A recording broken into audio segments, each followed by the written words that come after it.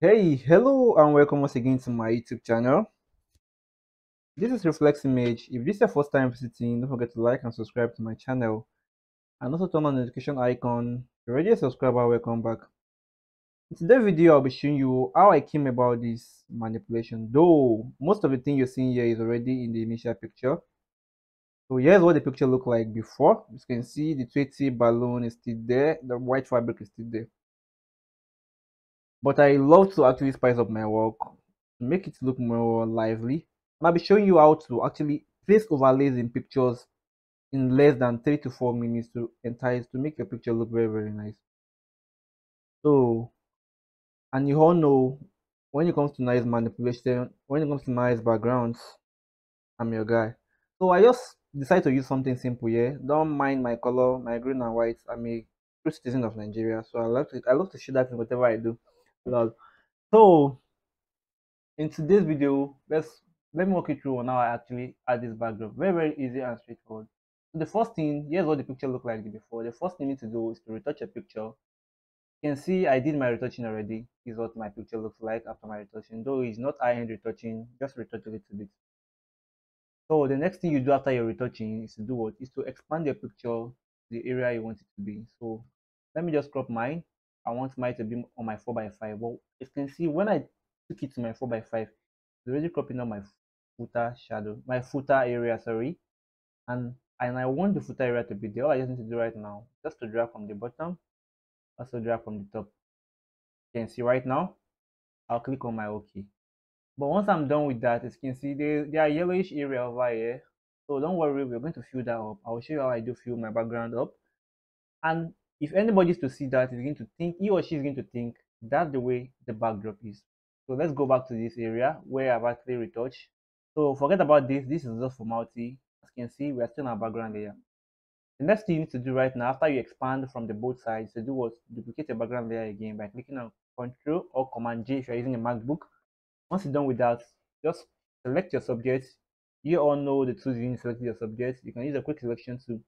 You can use a polygonal lasso tool. You can use a lasso tool. You can use your magnetic tool, depending on the one that you use best. But I already made my selection. I've saved my selection because I've worked on a picture before. I'm just walking through it for you guys again. So I'll bring back my selection from where I saved it from. You can see. Here's my selection. Now, these are the area I want to be in the picture. Even though I have to bring in new backgrounds, these are the area I want to still be in the picture. As you can see, I selected the balloon and I selected the white fabric. I want the white fabric to be in my picture, even though I'm done with the manipulation. So the next thing I just need to do right now is just to right click on it. I'm going to feather it by 2.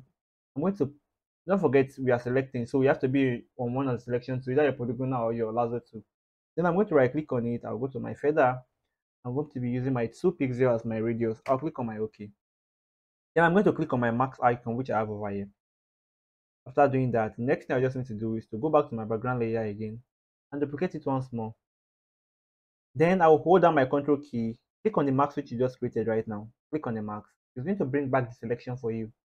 After it does, just go to your select, under select, go down to modify, expand, make sure you expand it by 8 pixels or above, but let it not be more than 10 pixels, the maximum. Click on your OK.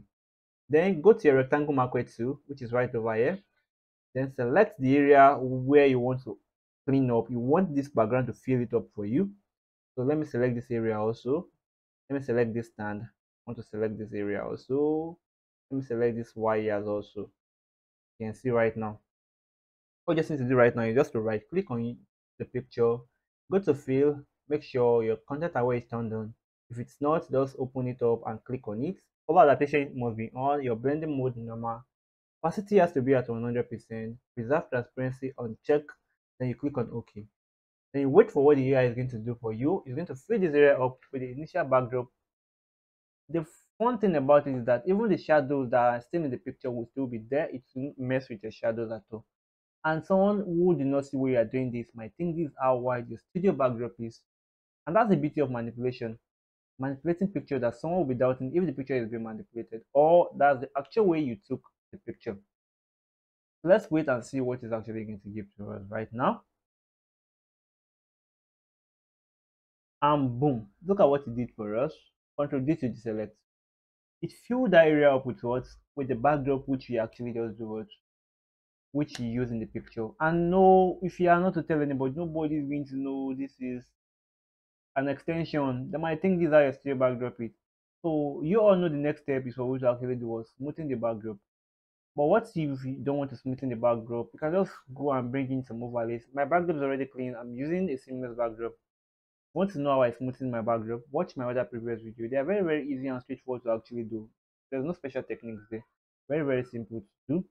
But to skip that process for now because we don't need that. So I'll just go to my file manager and pick my overlay where it's located. So I have tons of them. I have tons of them. So I'll be picking the one I want to use in today's video. Want to know how I get them? My video course is available. So in case you're interested in getting any of my picture editing file, from my overlays down to my color lookup, which is my lot file, so you just have to scroll down to your video. So under the comment, this is my description. So it's not going to load the description for you. You just have to click on show more, click on it. So it's going to show all the options. Once it does that, just click on my store link. So here's my store link. Once you click on it, it's going to take you directly to my store. So you can actually select any file you want. From the color lookup, this is a light skin LUTs. This is a feather which I use in my recent video. This is 100 premium baby overlays. This is my first video course. This video course entails on how to download all the files I want. The site I use in downloading all my files free of charge, including my Photoshop panels also.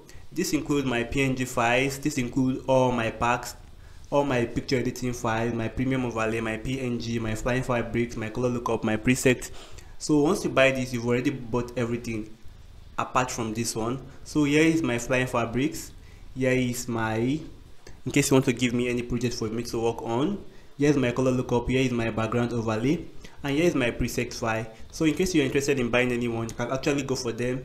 The good news there is that you can actually buy your own currency, any currency of your choice. You can buy with any currency of your choice. For sale on my store, and also if you want to get my overlays, my PNG, my lot file, etc., they're all available for sale on my store. You can just go there and purchase them today, and it's going to help you improve what your picture editing skills. So let me see where my overlays, this is the one I'll be using right now.